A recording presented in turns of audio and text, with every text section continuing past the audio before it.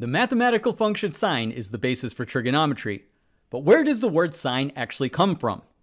It starts in ancient India, where trigonometry was first developed. They thought about the bow of an archer as part of a circle. Construct the radius and then construct this chord, which resembles a bowstring. It eventually became convenient to just work with the length of this half chord. So think about a circle with the radius that's equal to 1. Dependent on this central angle, we can calculate the length of this half chord, which came to be known as ja or bowstring. This is the modern equivalent of sine. So the word ja was in Sanskrit around 500. This came into Arabic as jibe around 800.